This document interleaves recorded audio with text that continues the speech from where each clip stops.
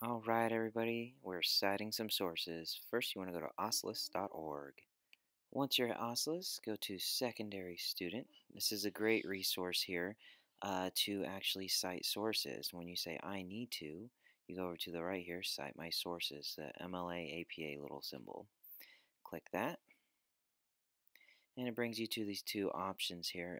MLA and APA, it's up to you what you choose. I usually do MLA.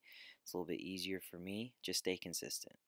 And on the right hand side, we have lots of options for source type. That's where you think of what kind of source did I have? Did I have like a video? Did I find an article? Was it something from a newspaper or other type of publication? Once you choose that, you can go ahead and get into actually adding the information. I chose the newspaper or periodical option here as an example. What you do is you can see some of these different sources that have already been cited with different examples. You basically just find the information from whatever source you have and fill it in based off of what you can find here. If there's something that's blank, then that you don't have, then don't worry about it. Just move on to the next one. When you're ready, you click the Cite My Source. It pops up here right at the bottom. You can highlight this and copy it so that you can then paste it to your works cited page.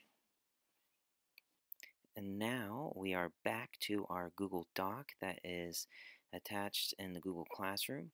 You paste that onto there, but we have some formatting things we need to do. We need to make sure that the bottom of this is indented in, and we see when I click the indent up there, it moves the whole thing. I can't just hit tab in the right spot, it's not working either. So I actually have to go here, hit enter to make it a new line, and then hit the indent over or tab so that the second line is indented. And that's just the formatting for these types of sources.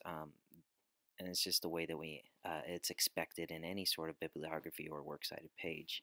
Then you go move down to the next one and type in whatever next one that you have, copy and paste it. Make sure you go by alphabetical order when organizing your cited work. And head back to Google Classroom now for this assignment, this video, and other attachments to help you with your work.